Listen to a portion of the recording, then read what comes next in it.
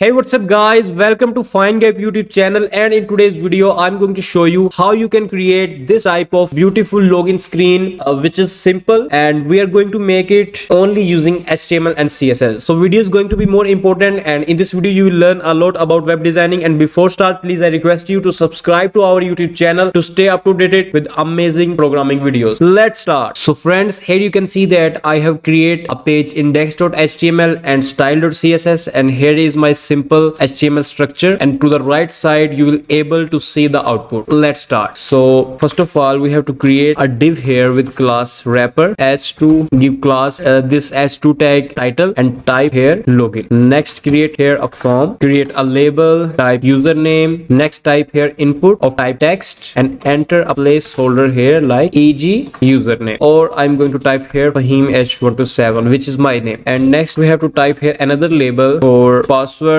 and create an input here of type password, and placeholder would be like your password here. So that's it, we have done with our HTML code. And next we have to open the style.css and type here asterisk, padding 0, margin 0, and box sizing border box. Next, type here body, background color. I have a file here color.txt. I will copy this background and paste here inside linear gradient, but we have to remove the color property. Just type background and now type here linear gradient and paste these properties here. You can exactly paste these properties here and you will get this type of beautiful linear gradient. Next we have to type here display flex, justify content center, and align items center, and minimum height would be 100 vh stand for view height. By adding these CSS properties, you will see that your login form is exactly at the center position of your screen. So let's move on. Next we have to just copy this wrapper class and paste here with a dot and type here width 500 pixel, background color white. Next, copy this label tag and paste here and type here display block. Next we have to give a border radius to our wrapper class like 40 pixel, and give padding 70 pixel and 50 pixel. Basically the 70 pixel padding is from top and bottom, and 50 pixel padding is from left and to right. And next, type here just copy these input elements and paste here inside the CSS and give width 100 pixel, not 100 pixel but 100%, height 50 pixel, border none, border radius 50 pixel. And next, at the last of your HTML, you have to type an input of type submit. Next we have to copy our this title class and paste here with a dot and give property text align center and margin bottom 20 pixel or 30 pixel. Next, add a vertical margin to your input fields. So I'm going to type here margin 20 pixel and 0. We have to change this 20 pixel to 10 pixel. And next, type here padding left 30 pixel. By doing this, your placeholder will get a padding from left side of 30 pixel. I have forgot to add one more property. Basically, inside your wrapper class, we have to add the most important property, which is box shadow 0 pixel, 10 pixel, 10 pixel, and you have to type here RGBA 0, 0, 0, and 0.1. You will see a beautiful shadow. That's it. That's what the most important property, because shadow is the one thing that makes your views more beautiful, especially your cards. Thanks for watching.